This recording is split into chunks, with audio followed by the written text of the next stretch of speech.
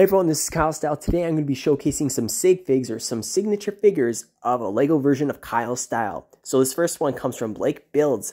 He used the Spider-Man from Marvel CMF or the Zombie Hunter Spider-Man. I think it looks awesome, as well as the hair. And I'm a big fan, so you can go check out Blake Builds either on Instagram or YouTube. This next sig-fig comes from LEGO Brick Smashers, and it looks amazing. He even photoshopped the picture of me for my face reveal at 20,000 subscribers, so thank you everyone from that.